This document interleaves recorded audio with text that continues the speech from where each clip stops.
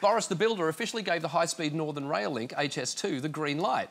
According to pundits, this is the 8th time it has been given a green light since 2009, which means there is something ironic in calling this project high speed.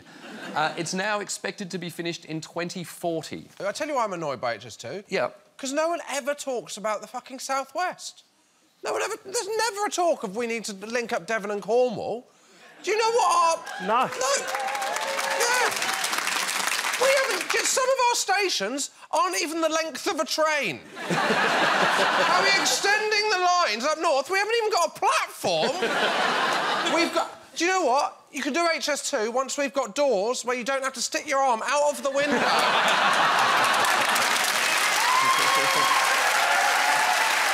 Also,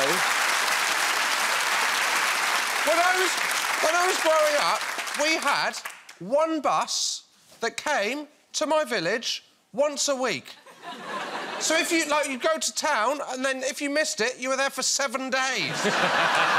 Absolutely unacceptable. I think... HS3 to Cornwall, that's what we need. I think Britain definitely needs better access to people that sound like you.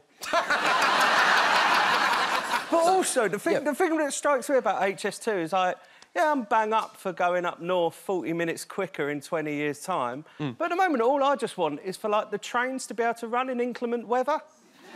And also, it doesn't matter how much money they put into it. We all know that when it comes around, on Sundays, it's still going to take 6 hours and you have to get a bus. I also think 2040 is too far in the future.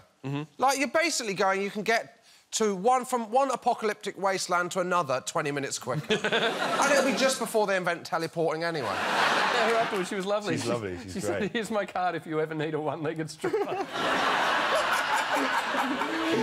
Have you got that card?